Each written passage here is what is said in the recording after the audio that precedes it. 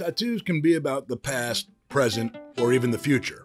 Immigrating from Mexico to East LA as a young boy, Rafael Valdez went from working in scrap metal junkyards to becoming a mariachi music sensation and one of the most sought-after tattoo artists, a favorite among David Beckham, Kylie Jenner, and a whole list of top models. Before we get started, click subscribe, leave a comment, and let us know if there's a tattoo story you want to see on Think and Ink.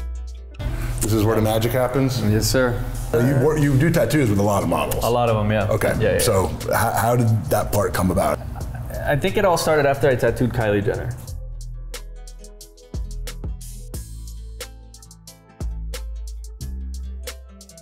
The next thing you know, it was all over like Spanish television. Mark Anthony gets a new tattoo and da-da-da. So he literally put me on the map, and then his word of mouth was what led me to tattooing literally every celebrity I tattoo nowadays. Not bad for a kid who immigrated from Mexico at age 10, not speaking a word of English, and would spend weekends recycling scrap metal just to help his family make ends meet. This was our first source of income here in the United States. But this is not just another brag story about a celebrity tattoo artist. To really understand what makes the story of Rafael Valdez truly unique, all you need to do is listen. Se acabó el amor y el sueño, el que le dio motivos a tu vida, el que transformó tu alma.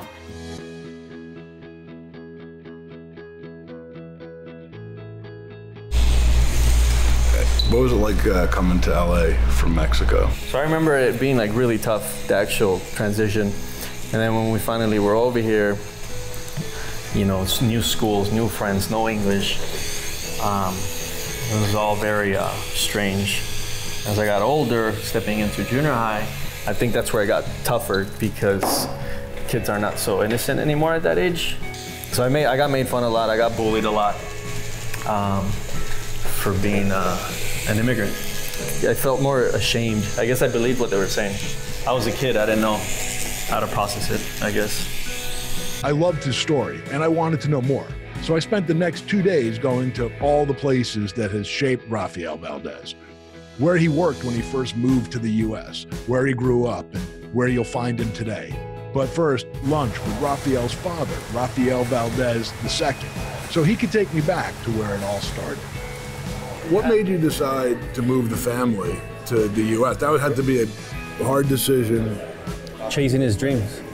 As a child, when he was brought out here by his parents, he always envisioned himself out here. When you got here, that had to have been hard. Very hard, very hard. I do everything work. I work on a pickup scrap metal. Everything we need to get money for it, for pay my rent. I do everything. Right here, it's very hard. My son Sergio and Rafael, he's come with me and he's coming to pick up the metal. He's pulling out the truck and he empties the truck. Yeah, they working with me very, very hard too. What was that like? What was a typical Saturday or Sunday like with your dad? We would look around for construction sites. My job, remember, was to get off and ask if they had any metal, any scrap metal to throw away that we could take. Yeah, I remember it being fun and then not so fun sometimes. You know, as a kid, I didn't want to go work and help my dad make money for us to eat. I would have to, you know, we'd go through dumpsters and go move all the trash. You've come pretty far from where you started. Do you ever stop and put it in that perspective? You know, it's funny actually, so I live up in the hill, right? So I can see the whole city.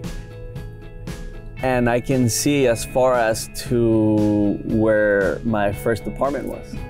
I can't see the apartment, but I can see the area. Like, okay, that's where I used to live, in that area, right? Like, I was telling my friend, I was like, that's crazy. I started over there, and look, and now I'm up here.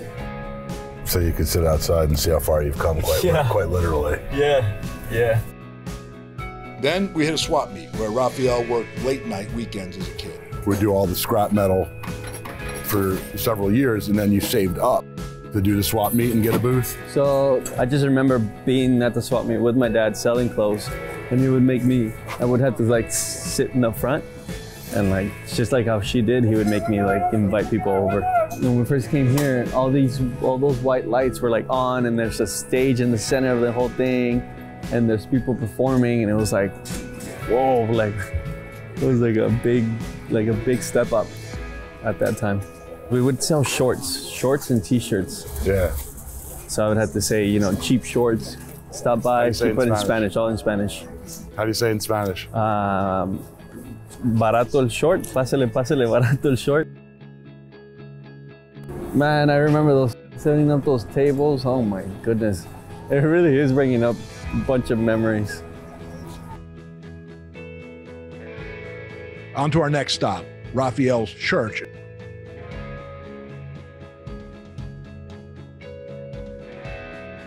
Pastor Mo. Pastor Mo? Nice to meet you.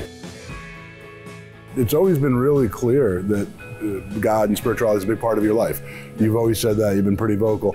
Where do you think that comes from, and how does that play into your life and everything you do? I feel like once God touches your life, no matter which way you go, or even if you stop going to church, or even if you try to like put God to the side, God always, like, you know, he doesn't let you go. Like he tugs at you. One of the things I think I like about Rafa is that regardless of who he interacted with, his faith was a big part of his life. It was huge. He's gotten a tattoo on some of the world's most famous people, you know, and everybody that he's introduced me to knew about his faith, you know what I'm saying? And so I think for me to see someone so gifted, so talented, and so well known and well liked, he was never ashamed of who he was and who God was in his life. And after all his successes in life, his true passion remains in his DNA, the music that runs through his veins. Mariachi. 3, 2, 1. Se acabó el amor y el sueño, el que le dio motivos a tu vida, el que transformó tu alma de niña a mujer enamorada, el que te hizo llorar con desespero, pero te hizo feliz tan solo con verlo. Se acabó el amor, ay, qué lástima. Yep, he's good at this too. Really good. Nunca volverán a hacerte un daño.